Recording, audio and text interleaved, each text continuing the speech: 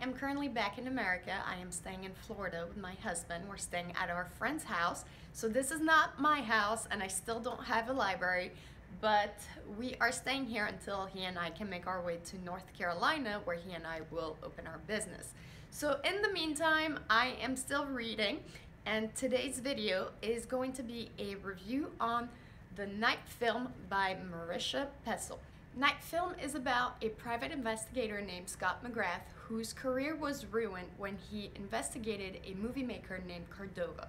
He lost his wife, he lost his job, and he lost his credibility. Years later, Cordova's daughter, Ashley, is found dead, and it is believed to be a suicide, only Scott does not believe it at all whatsoever. He knows that Cordova is a dangerous man, and he goes into investigating what happened to his daughter. So he meets along the way a bunch of people that have come in contact with Cordova's dynasty, because no one knows who he is. No one is allowed to talk about him if they've been in his movies, and he knows that something really dark is happening. So little by little, he finds himself down this really dark path where he almost believes that he himself is into one of Cordova's dark movies, and it was really good. I know that most books that I read are usually more centered towards women, but this is a book that I actually really recommend for both genders, men, women.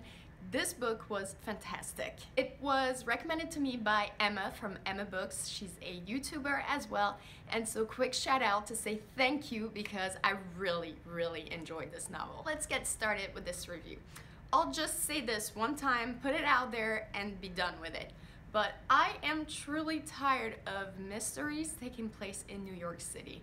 I just think it's overdone, it's not original anymore. We know that New York City is this grueling, hustling, cruel place, and it feels like every mystery I've read so far is always taking place in New York City. I'm a little bit tired of it. The descriptions of the city itself in the book were really well done. It made me feel claustrophobic, which was, I believe, the intent of the book. But I really did love this book. The format is genius and so interactive. There are pictures, there are text messages, and you really feel like you're the one actually leading the investigation, and it's so original and so cool. I loved it. The writing is fantastic and runs smoothly. The chapters are short, so it really is a fast read. It is a chunker though. It is 587 pages, but because the writing is so small, it kind of feels a lot longer.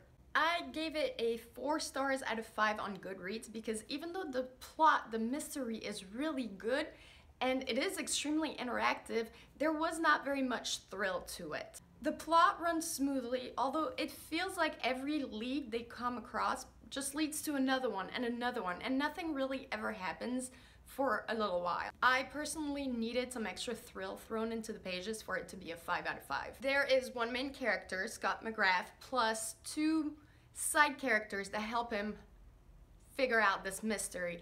And all 3 characters are so extremely flawed, and I love that because all 3 of them help each other work through their past, and it's really beautifully done. I can actually say that this so far has been the best mystery I've read, and I'm starting to like mystery thrillers more and more, so if you have a recommendation, I would truly appreciate it. This is it for today's review. I hope that you will pick it up because honestly, this is such an underrated book and I don't understand why more people don't know about it. So if you pick it up, let's share opinions about it. My husband's currently reading it. He's also loving it. So let's talk soon. Bye!